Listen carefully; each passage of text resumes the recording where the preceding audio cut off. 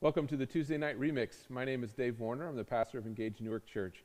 Glad that you joined us tonight. We would hope that you would participate in this worship service by interacting through the chat messages. Let us know who you are, kind of check in. If you have any prayer requests, let us know that too. We'd love to pray with you. Also, there's time in the service for you to respond to things, so it becomes an interactive service for you. We hope that it's something that's important to you to be able to share it as well. Like if it's meaningful to you, share it. Why not let your friends know that you're worshiping right now on a Tuesday night? So like it, share it, pass it around so other people can participate as well. If God is leading you to give, you can do that at engagenewark.com/give. And also, we'd love for you to sign up for our texting service so that you can never miss another thing that we do. You can just text the word hello to 740-227-4838. We're so thankful for you to join with us tonight. Tonight might be a little bit of a sensitive topic. We're talking about money in our series called Asking for a Friend. We've have the question before us about what, I'll explain it later in the service, but basically how do Christians work with money well? We'll talk more about it here after the singing. But until then, let's worship together, let's pray, and invite God to be in our presence. God, you have invited us to worship with you, and you say in your scriptures, wherever 2 or 3 are more gathered, that you would be there with us. And so, God, we gather here online across who knows what geographical distance, and we are here in your name. So, God, we invite your Holy Spirit in our presence wherever we are, and we ask that you open up your word into our lives. We pray this in Jesus' name. Amen.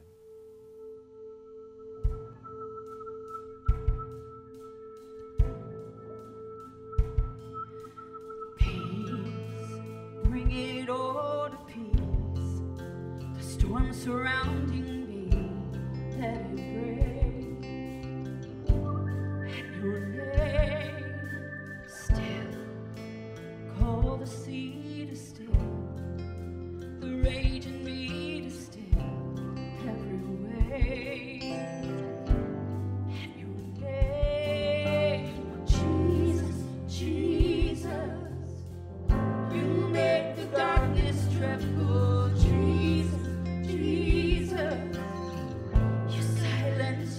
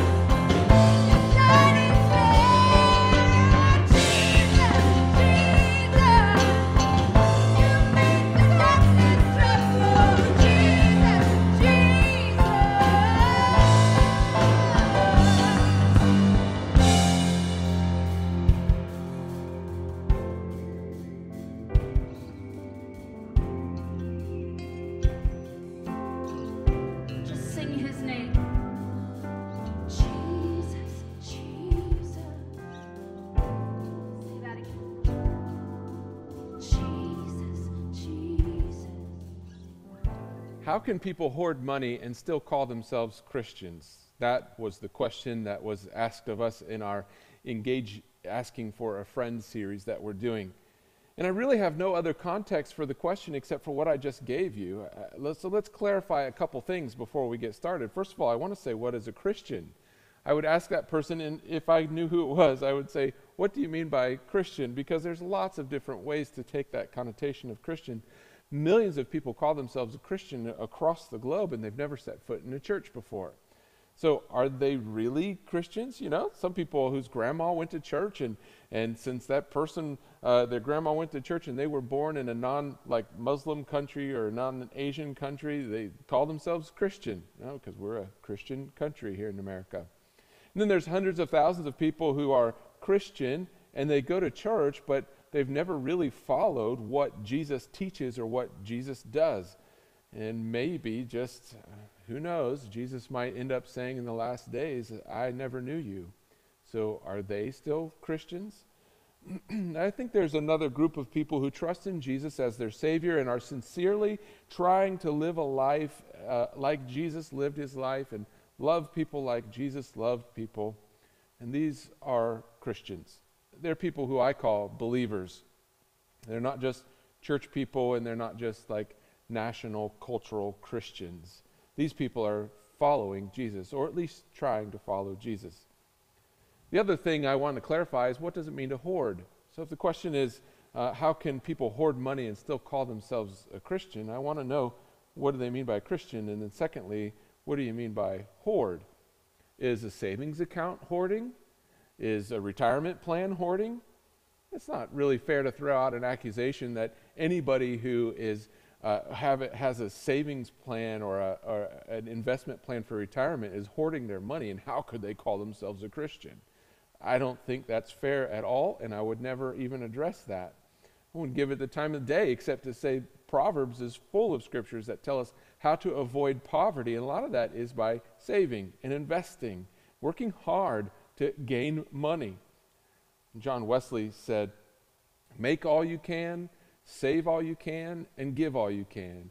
I think when you really go through that and think about what that means in your mind, it's a great principle. Have enough money to save and be generous. Do what you can to earn money so that you have a balance of what you save and what you can give. I think it's good so you save so that you're not winding up in poverty, and you're giving so that others are not winding up in poverty.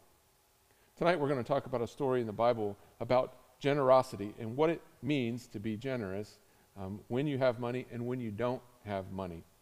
The church we're going to talk about, they had money, but they weren't generous. This is 2 Corinthians chapter 8. I'll give you a little background on the story. So Jerusalem was the birthplace of Christianity. That's where Jesus did a lot of primary ministry, and the disciples were gathered there when Jesus was crucified and buried and resurrected. And so that's where the church started, the early church came. And so at that point, you can actually read in Acts chapter 4 that the early Christians there were selling everything that they had and giving to all who had need. It's not too many years later that a famine actually comes and kind of wipes out Jerusalem, and so the church is actually really hurting. They're really struggling financially. They have nothing with which to live on, and they're in a lot of trouble.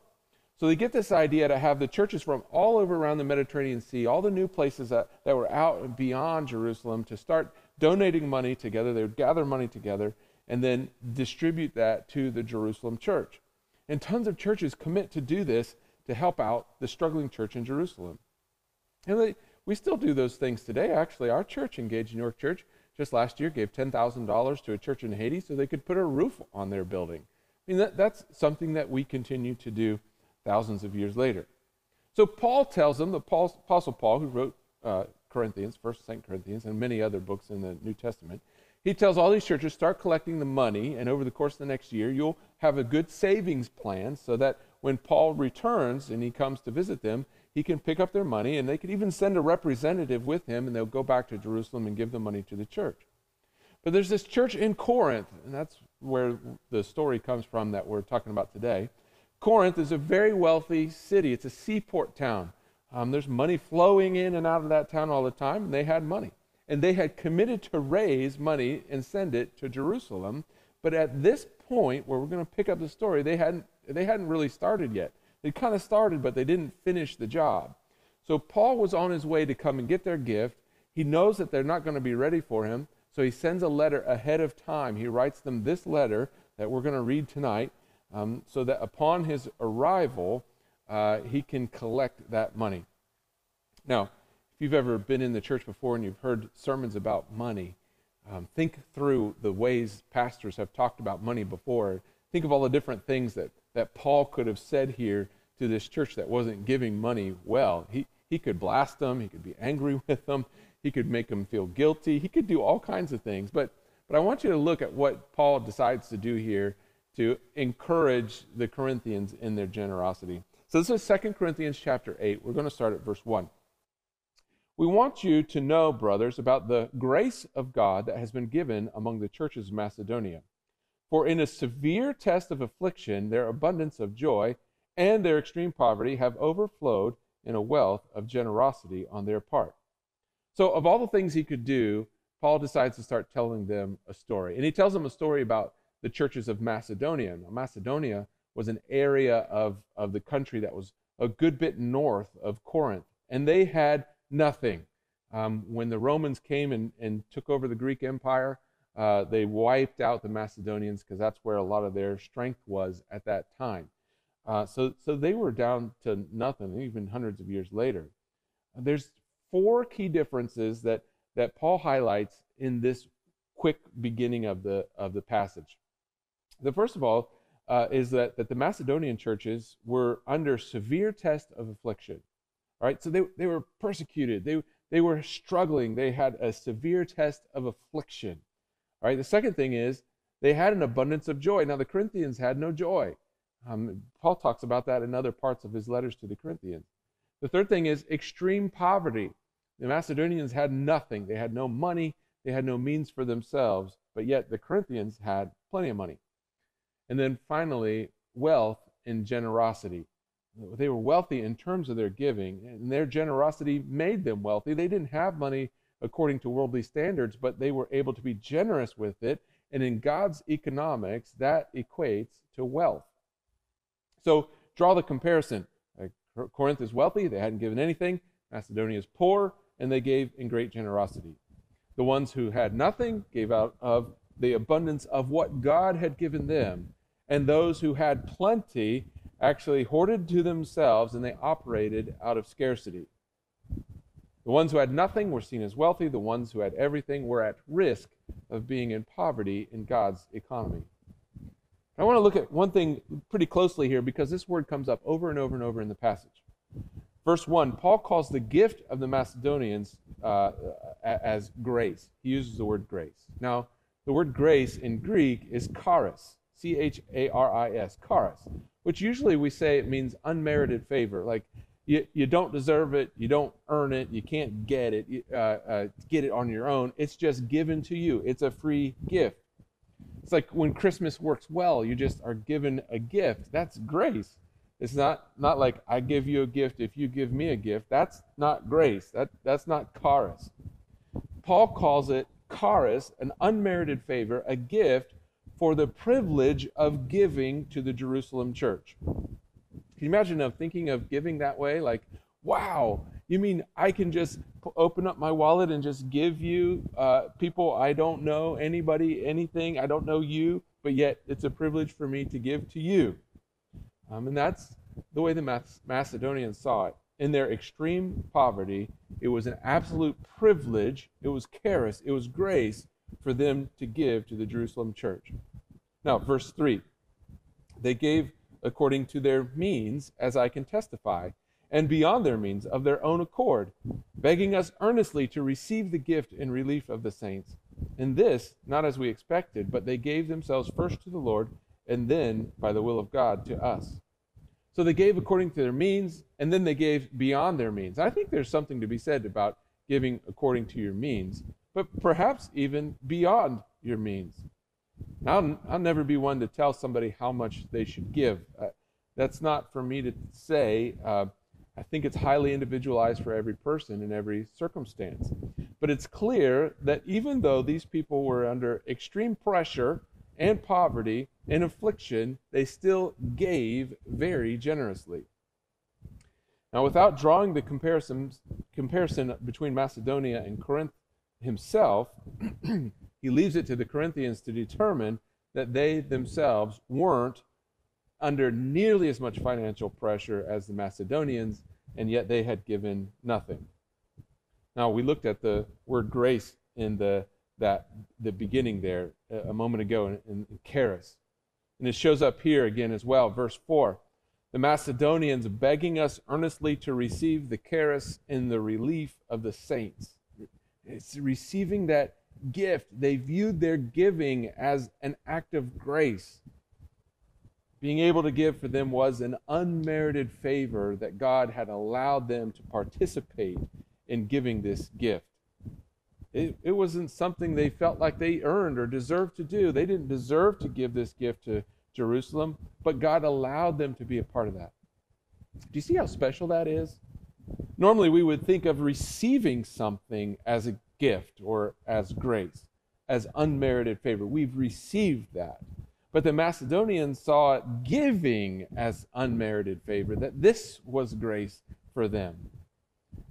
Paul continues to use that phrase. Accordingly, we urge Titus that as he had started, so he should complete among you this act of grace. But as you excel in everything, in faith, in speech, in knowledge, in all earnestness, and in our love for you, see that you excel in this act of grace also. Now, Titus was the one who was getting the ball rolling for the Corinthian church to raise these funds maybe about a year prior to this. They urged him to finish it. But look, Paul no longer uses the word gift. He doesn't use the word money even. Twice in here he says act of grace. Finish this act of grace. They had excelled in everything. Knowledge, speech, love. They were doing really well in all of their discipleship categories except this one thing. See that you excel in this act of grace also. Giving generously isn't just a matter of responsibility. It's not a matter of just seeing somebody's need and then taking care of it. It's an act of grace on the part of the giver. Yeah, certainly the receiver receives a gift and it's grace for them, but on the part of the giver, that's where grace can abound. Verse 8, Paul says, I say this not as a command, but to prove by the earnestness of others that your love also is genuine. Now remember, Paul could command them if he wanted to. He started this church. He could say whatever he wanted to say. He could guilt them. He could be angry at them and command them. But he wanted it to be a genuine act of love by the Corinthian church. And so he finishes this passage with another story. Verse 9, for you know by the grace, there's that word again, for you know the grace of our Lord Jesus Christ, that though he was rich, yet for our sake he became poor, so that you by his poverty might become rich. That's the gospel in a nutshell. Jesus, who had everything, gave it all up to be human. He became poor. He became human. He became a carpenter. He became homeless. He became unjustly accused. He lost all of his friends. He was falsely convicted. He was severely beaten. Ultimately, he was crucified and he was dead. He gave it all up so that in his poverty, we might become rich in him. What an act of grace to us that Jesus would give it all up for our sake, that we could experience that gift of grace in our lives, emptying himself so that we could experience the fullness of his riches. Verse 10, and in this matter I give my judgment. This benefits you, who a year ago started not only to do this work, but also had to desire to do it. Have you ever really wanted to start a project and finish a project, and then like a year later you've only started the project, you've not finished it? Well, that's exactly what happened here with these guys. They really wanted to do this thing. They desired to do it, and they started it. They just didn't finish it. I think it's important to recognize that exists within all of us. But in verse 11, he says, so now finish doing it as well. He wants them to finish what they started, so that your readiness in desiring it may be matched by your completing it out of what you have.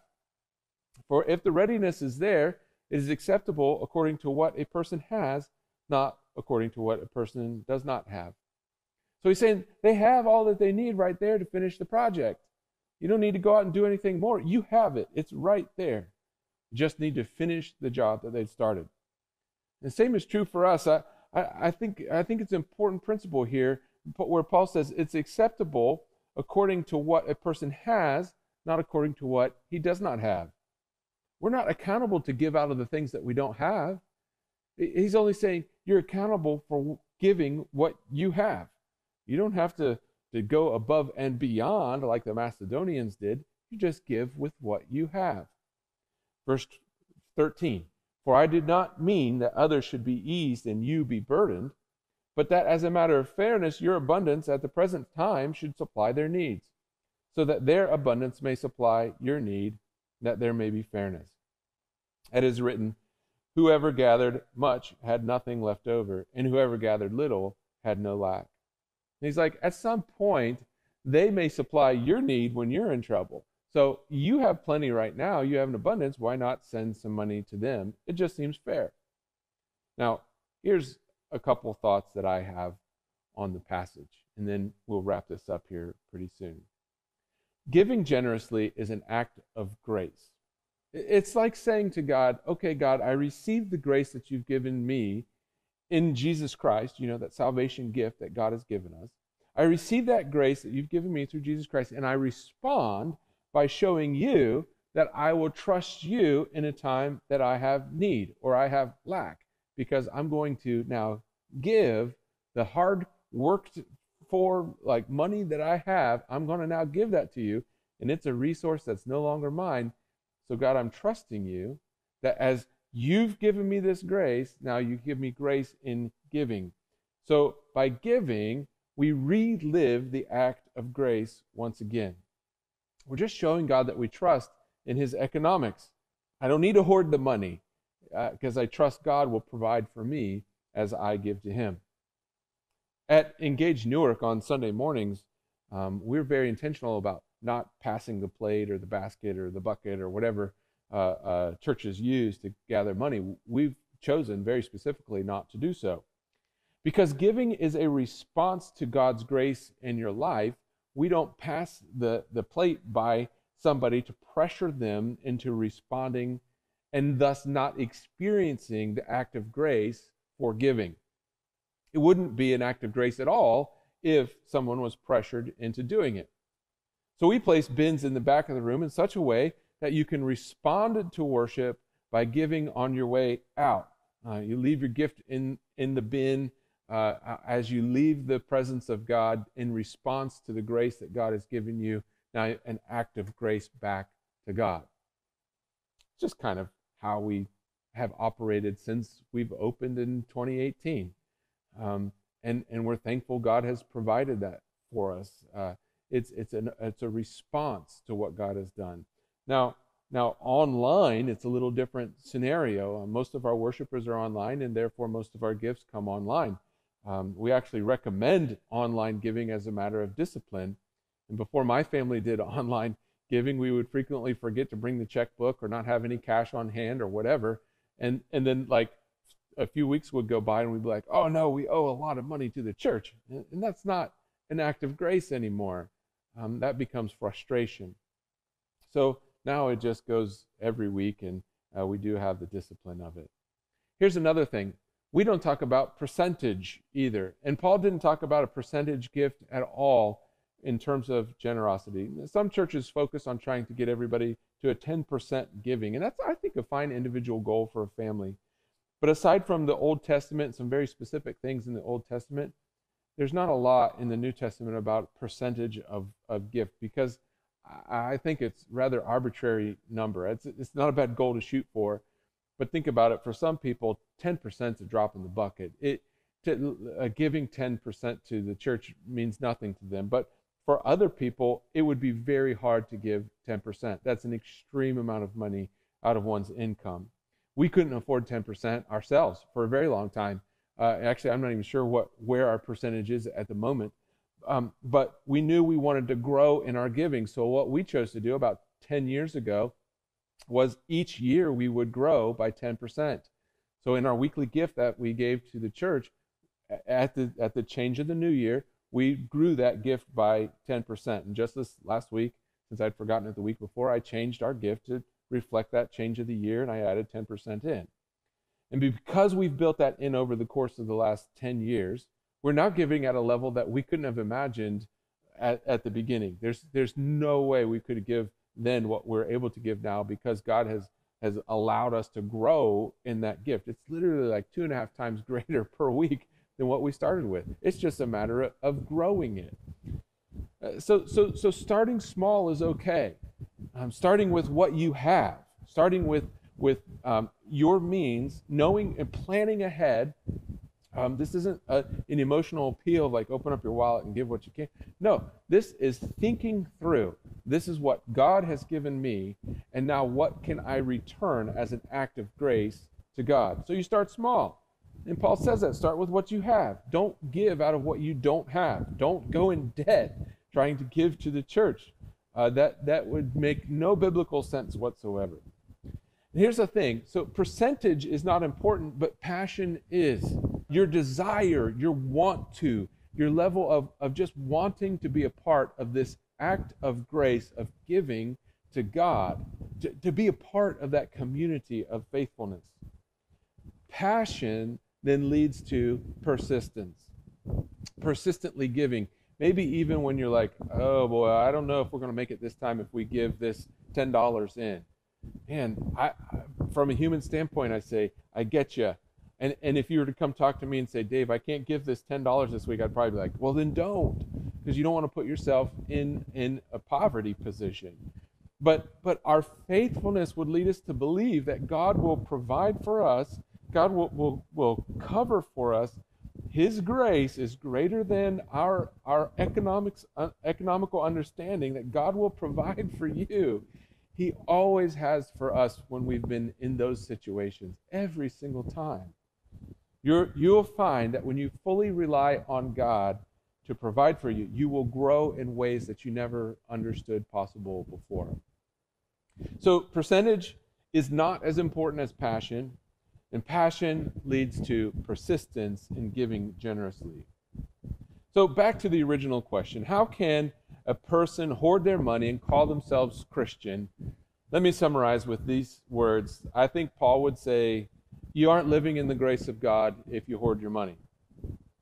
But can a Christian hoard their money? Let's again think about what Christian means, but take savings and investments out of the hoarding understanding, because those have biblical foundations. And let's ask this different question.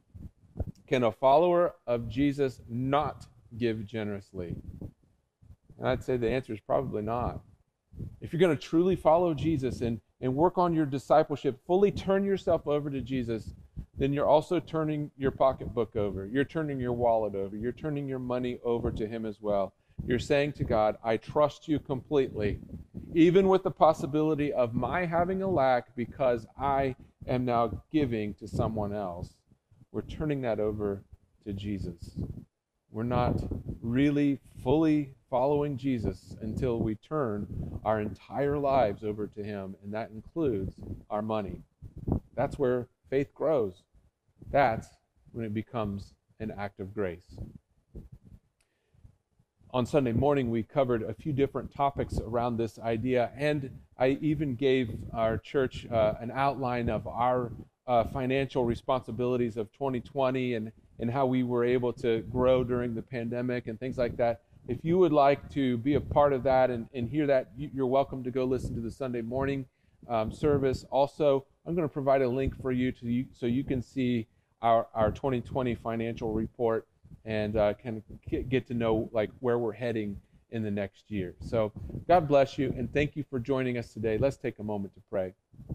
God, thank you for these moments that we've had together to open up your word and to experience what you might have for us in terms of our discipleship for generosity. Help us to have faithfulness to you and trust you that you will provide for us even when we find ourselves in an area of need or lack and still feel the discipline to give generously. Be with us in these days. In Jesus' name, amen.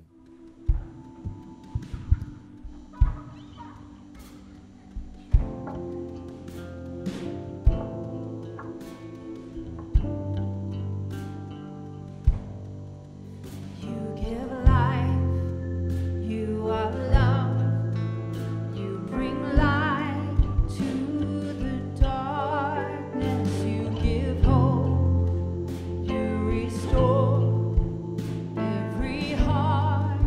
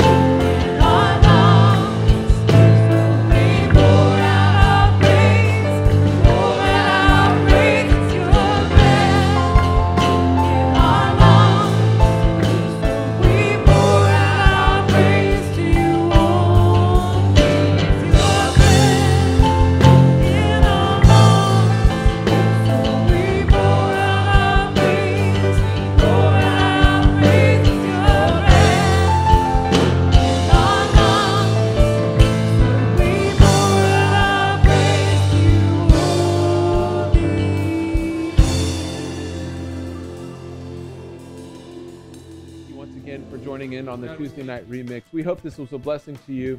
We hope also that God leads you to find ways to give generously, starting small, growing in it, giving out of your means and not what you don't have, but what you can. Be thoughtful and be honest with yourself about it.